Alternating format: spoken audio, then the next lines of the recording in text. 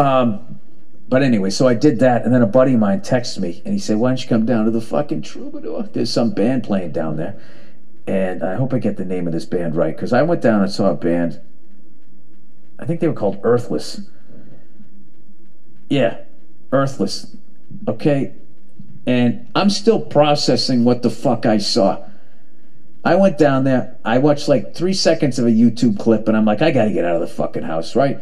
So I went down, met my buddy, started drinking waters. It was really good that night, right? And this band comes out, Power Trio, right? It's a guy in a Strat, there's a fucking bass player and a drummer, and that's it. And the guitarist starts playing. Immediately you're like, wow, this guy can fucking play.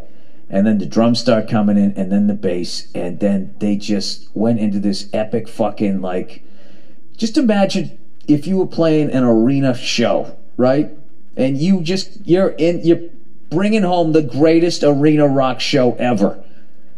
Like, where your energy would be in the final minute before you said, thank you, good night, right? Rock and roll, right? They basically started there and stayed there for a half a fucking hour. Where, as far as I could tell, once there was like 4 or 5 songs that were all one giant song.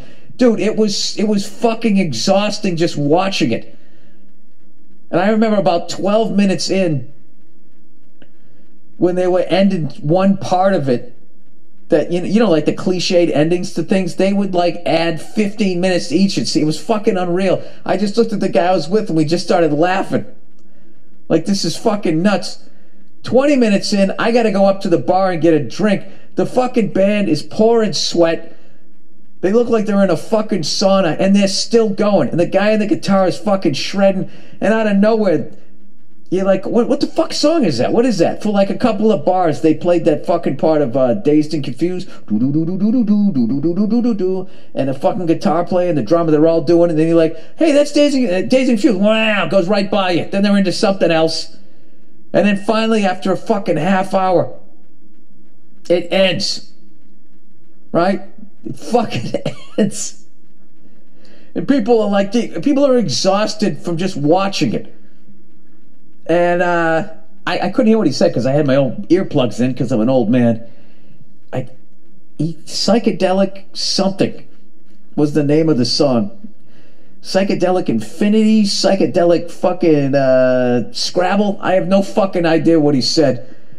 And then they went into another song that was like 5 minutes long. And then they closed with Communication Breakdown. I guess it was like 3-4 bands, and they just played it like a quick, like hour, 45-minute set. And it was over. And it was,